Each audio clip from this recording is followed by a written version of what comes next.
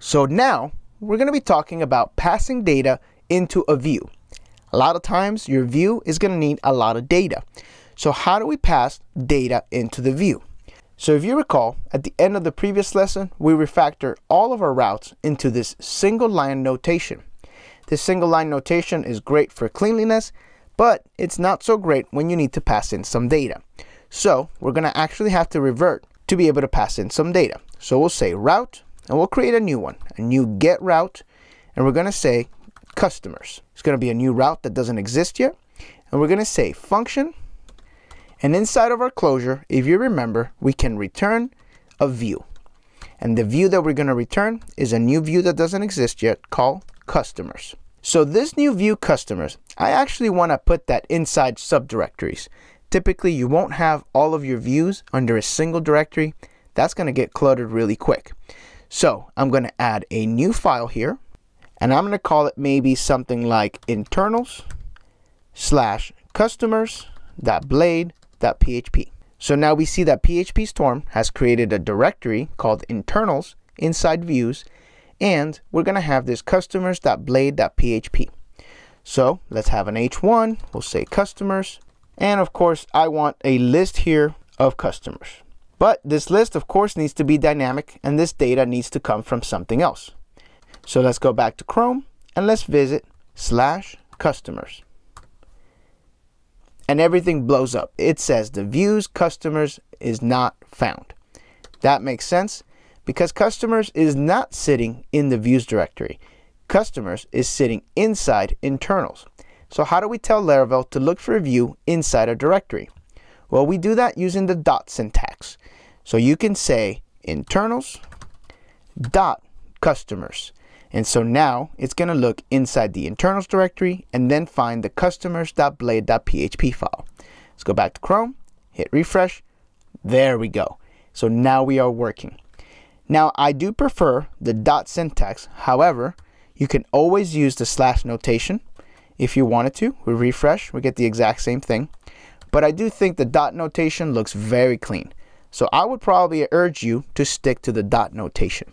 So with that figured out, let's create a data set. We'll say customers equals, and it's going to be an array of customers. And we're going to have John Doe, let's have Jane Doe, and finally let's have Bob the Builder. Fair enough. So we have this customers variable that has 3 customers inside. How do I pass this into my view? Well, any view as a second argument can actually receive an array. So in this array, we're going to say customers, that's going to be my key, and we're going to match that up to the variable customers. And just like that, you're going to have this customers variable available to you in your view. So how do we access it? Open a PHP tag, and inside here we'll say for each customers as customer, we're going to want to echo, we'll say li customer, and then close our li tag. All right, let's check out the results in the browser. And there we are. So we now have our data being passed into the view. Just to show you that one more time, we have this array here, John Doe, Jane Doe, and Bob the Builder. And as a second argument to our view, we're passing it as customers. Now this key here is what we are using here. So if we change that to another name, then we would have to use for each, and then the variable name will no longer be customers, it will be another name. And if we go back to our browser and refresh, we get the exact same thing. So just know that this key here is what it's going to be referenced to over here. It doesn't matter what you call your variable here. What matters is what you key it when you're passing in this array here.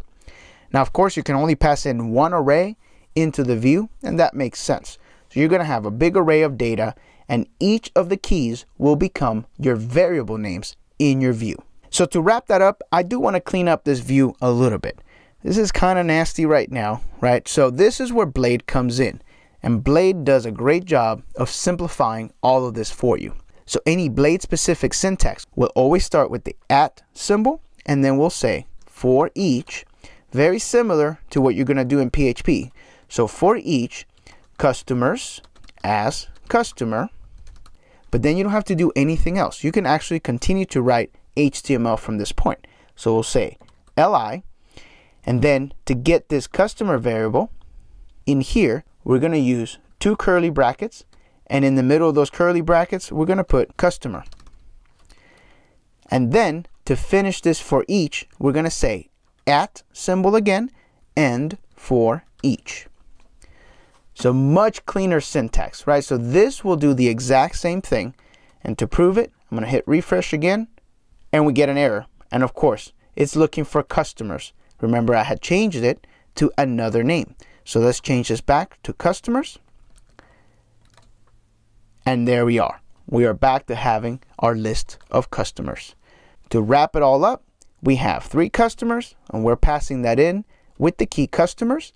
And then in here, we're using this new blade syntax for each, customers being the variable name as a customer, and we're simply echoing it out inside our unordered list.